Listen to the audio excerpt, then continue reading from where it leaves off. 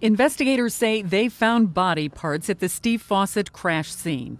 What should we say? You found no remains or you found some remains?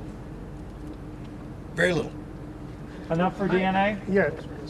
I believe the coroner will be able to do some more. Are they still searching? Yes, that's what the dogs are doing. There seems to be some disagreement between federal authorities and the Sheriff's Department about that discovery. Hours after the leader of the NTSB had said the remains were those of a person, the Madera County Sheriff said he didn't know if they were human remains.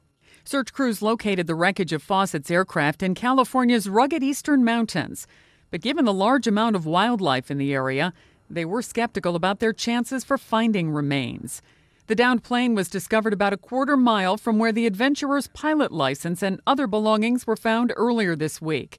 Officials say it appears he hit the mountainside head-on. Fossett took off on a solo flight from Nevada just over a year ago, and no one ever heard from him again. Equipped with expensive technology, crews combed a 20,000-square-mile area for months, but their efforts turned up empty, and the adventurer was declared legally dead in February.